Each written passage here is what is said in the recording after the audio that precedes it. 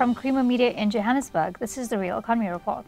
State-owned Eskom's Komati power station in Mpumalanga will be decommissioned and repurposed this year. Darren Parker tells us more. The South African Renewable Energy Technology Centre, which is based at the Cape Peninsula University of Technology, together with the Global Energy Alliance for People and Planet, have signed a partnership agreement with Eskom for the development of a new training facility to be established at the soon-to-be decommissioned Komati power station. Our vision for Mpumalanga is that it will continue to be the energy hub for South Africa. The shutting down of Komati and its repowering and repurposing is the biggest jet project globally.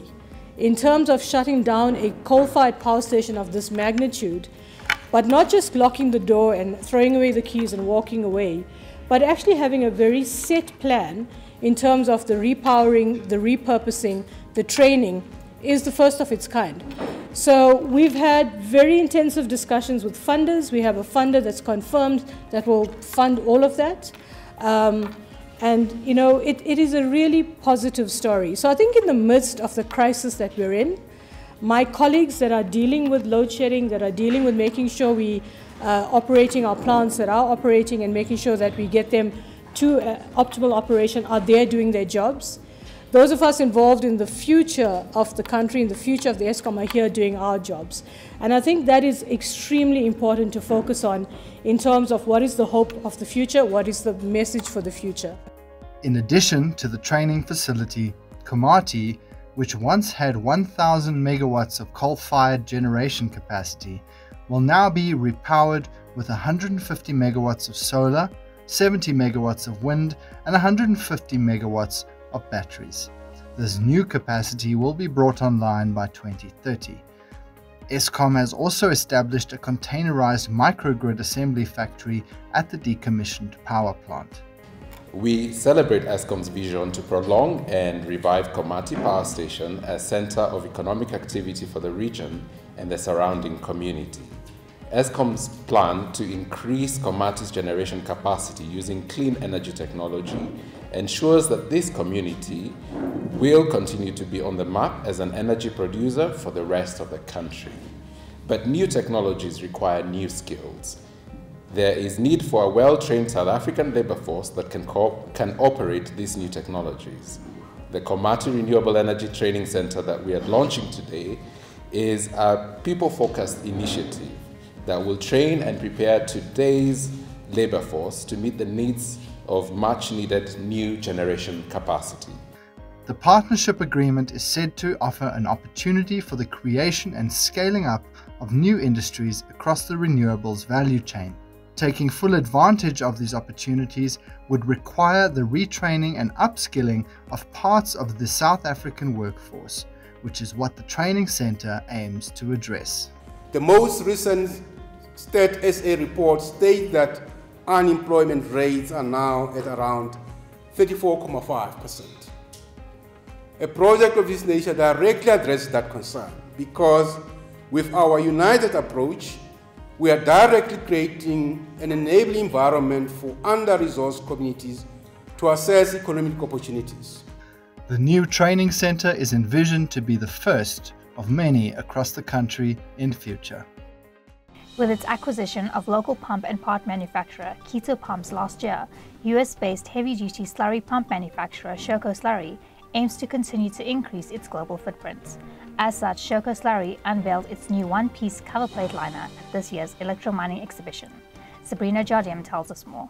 Shoko Slurry MD Emil Fourie commented that Shoko Slurry's acquisition of Keto Pumps has enabled the company to leverage its expertise and establish a bigger reach in the African market. He explained that this has, consequently, enabled the company to expand its offering to the Middle East and Europe as well. The benefit that we had with the acquisition was that it was already part of a global footprint, and it really enabled us to just leverage what we've got and use the expertise and the staff that's already familiar with a global market and slot that into the Shoko vision and footprint, and it really enabled us to just grow that footprint even more. Fourie explained that the one-piece liner ensures greater safety for pump installations and decreases liner installation time. Hence, he said the liner provides a simpler and quicker way to replace parts in a pump. The one piece is mostly available on most of the ranges, but at the moment we've limited to the H6 HS pump with the objective of rolling it out across the range on all the pumps. And then in addition to that, we're looking to expand and to bring new materials to the market that we also want to approach and provide additional solutions for mining companies. Fourie added that the product was developed in the United States and is being rolled out into the African market.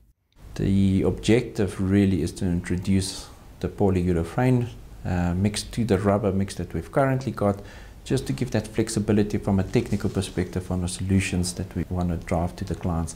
We've released it in the US market really over the last 2 years to test the product, to test the usage of it and how economically it's been running, and that's been really successful over hundreds of clients and installations that we've already done. He added that the company also has other products in the pipeline. We're currently looking at the polyurethane range, which we want to add to the rubber range. As far as we know, nothing like that is currently in the market, so that's where we're going to be most of our focus. With Shoko Slurry continuously investing in new technology and in modernizing its product realization strategy, Fourie said technology has allowed the company to become more competitive and to ensure that its products are of adequate quality. The technology is advanced through Shoko Slurry over time, investing quite significantly in changing from our 2-cat model to our 3-cat model to our fully assembled modeling.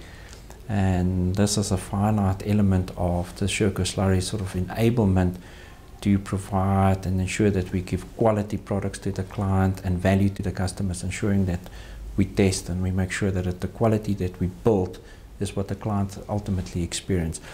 In addition to this, we've really invested and we're investing more into ensuring that we deliver a live system enablement for clients and for the internal systems, which is being based on our ERP system that goes live so that we can give clients access to what's going on into the value chain of delivering products to our clients.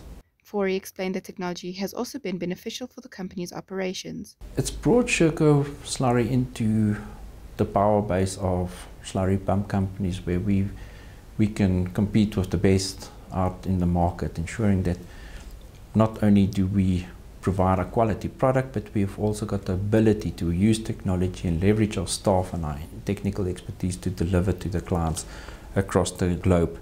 And it's really enabled us to live to the values that we want to create by doing things right the first time and making sure that it's on-time delivery for the clients. That's Creamer Media's Real Economy Report.